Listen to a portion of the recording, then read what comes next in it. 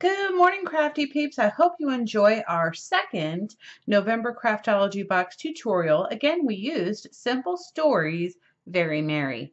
And very merry it is. It's the cutest paper collection. So let me start off with this little wall design here. Well, I call it wall decor. Um, I got this idea from Marcy Villanueva. Thank you so much, girly. I love it, love it, love it. There are a couple things that I used that were not part of the Craftology box, okay? And I'm going to go through that here. This is a poinsettia die. Tamara has it available in her store. It's the Tim Holtz, and it's under Punches and Dies, okay? And then here is this little green tinsel, which you can find it in the Make It Merry section at Hobby Lobby or possibly Michael's as well. I'm not really sure, but I got mine at Hobby Lobby. And then this little snowflake right here was from Hobby Lobby as well. It was an ornament that I kind of cut in half and just used half of it. So the back side on here is little fairy lights that I got from the Dollar Tree. Yes, they were only $1. You can possibly find them in the hardware section. That's where I found mine. So hopefully that helps. And then again, for the add-on kit, I used these little chipboard pieces, the little snowman, the little pine cones, and the Merry Christmas. And I just love how this turned out. When I saw Marcy's, I was like, oh my gosh, girl, I'm totally going to steal this idea. And so I've made a tutorial for you. Another thing you'll probably need is a thin piece of chipboard, or you could use heavy-duty cardstock. So underneath your decorative paper. So I hope you all enjoy the tutorial, guys. And don't forget, sign up for December's Craftology box now, and you won't miss out. Okay? Bye, y'all. So let's go ahead and get started on our tutorial. For this, we are going to be making a little wooden banner sign, and I'm hoping that it's going to turn out really cute. So basically, you're going to need a 12 by 12 thin sheet of chipboard from Tamara's store, or you could use your own, or you could also use heavy cardstock if you'd like to. Anyway, so you're going 8 strips at 1 inch by 7 inches, okay? I mean 7.5, sorry. 1 inch by 7.5. So 2 of them you're going to leave basically straight as you normally would. And then these, I use my rounded punch. I use my We Are Memory Keepers punch board, but if you have a round punch, you could use that as well. I do know that Tamara also sells the We Are Memory Keepers rounded edge punch in her store. So if you don't have one and you're wanting to get one, she has them available. Then you're going to need 2 strips that are 1 inch by 6 inches. I went ahead and distressed the edges of them a brown color. So I'm using the Color Philosophy Sepia that Tamara also sells in her store. So basically I just did that. Then I used my snowflake with the stars piece of paper from Simple Stories, and I made again 8 strips, and 6 of them were rounded. Okay, so I did the same measurement again. That is 7.5 by 1 inch, 2 at 1 by 6 inch, and then of course the 2 that I left straight. So that would be out of your 8. So anyway, we'll go ahead and get started with this. This is going to be super easy, okay? All you need is your art glitter glue or anything you want to use to glue this together. First thing I'm going to do is basically attach my paper to my strips. And I need to refill my glue, so I'll be right back. Okay, I refilled my glue and I'm going to go quiet now, and I will come back on if I need to say anything. So.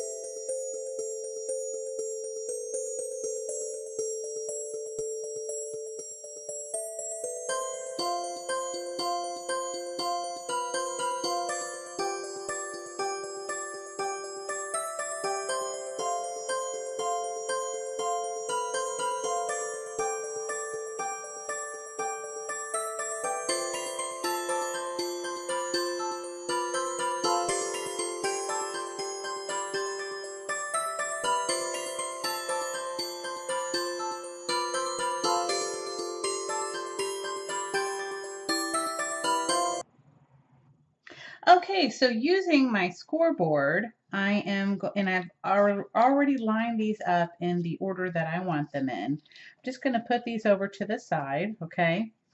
And then I have my two smaller 6-inch ones here, okay? And so I know that this little white line down here is where I want my little piece to begin. And I'm actually going to go have it hanging over a little bit over this because I like the look. Sorry, there's my little white line. I think I need to move this up just a tad. And I'm going to go with this white line as well. And then now I know where to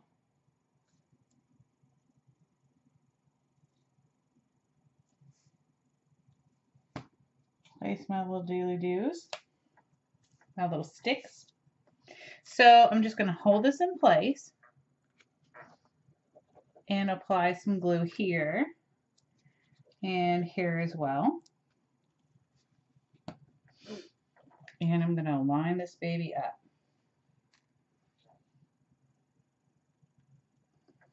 I'm going to try to keep it straight. I have my little white line as my guide down here. And I have all of these lines as my guides as well to keep everything straight. Then I'm just going to press down. Okay. And then I'm going to use my little perfect trim ruler, although you may have something else, as my divider. And I'm just going to keep on adding these on.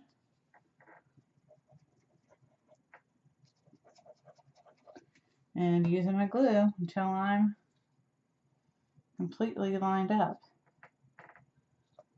Again, still using that white line down there at the bottom as my guide.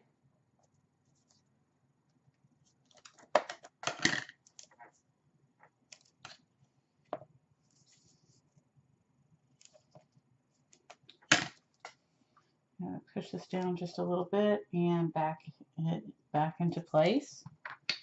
Okay. Then I'm just going to keep on going.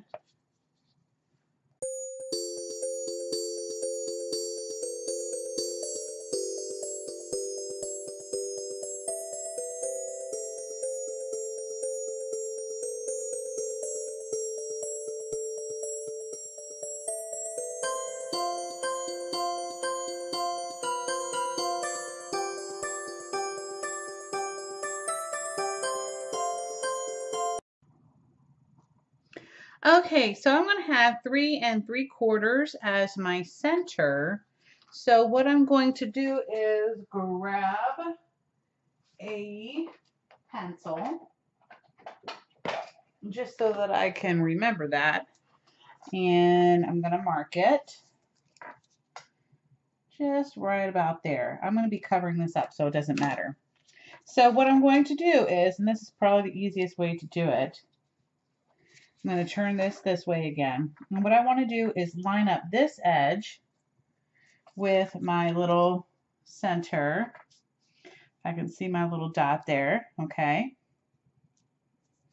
And I'm going to go ahead and hold my finger on it, and then I'm going to glue it down. Then I'm going to use my trimmer or my scissors to cut off the excess, okay?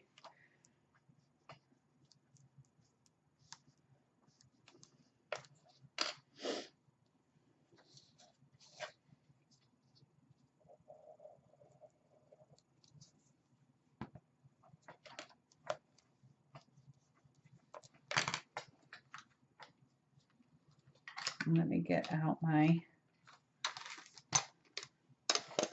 extra little old trimming thing. Oops, let me get off my excess glue. And I'm just going to trim off that little piece there, okay? So now it's, or you could use your scissors as well. Okay.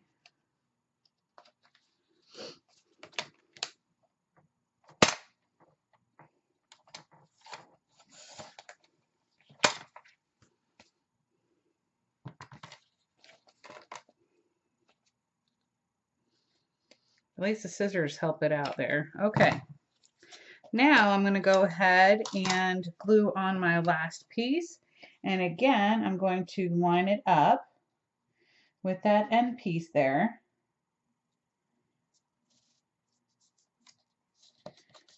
And it's kind of however you feel like your stick works better.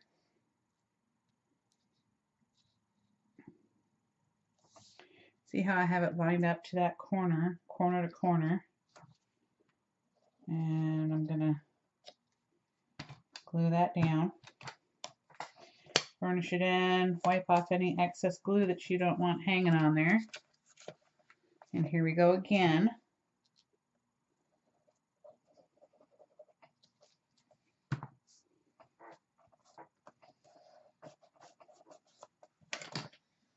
Burnish that in.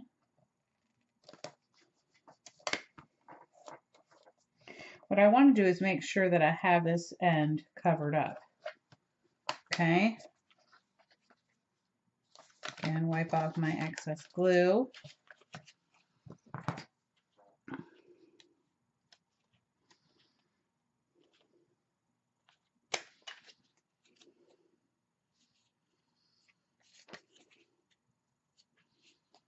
Personally, I prefer the paper trimmer just to get it started.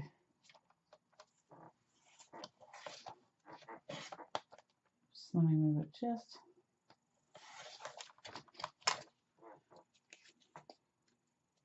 It was a little too thick. I guess it wasn't going to let me do it this time. But there we go. So now we have our fence, okay? And so here at this point, you can decide how you want to decorate it. Do you want to use brads here and here, or all along up here? It's just however you want to do it. Also, I am going to make some holes to add a string to this so that I can hang it up. And I will be using, I'm not sure if I'm going to use this one or this one, but I think it's going to be this red bow one. I don't know, the red and white, shall I say. Okay. Let me see here.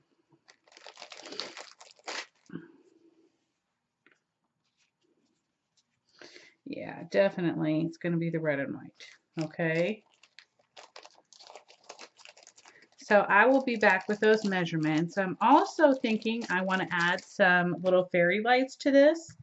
And they are the fairy lights that I mentioned before that I've gotten at the Dollar Tree.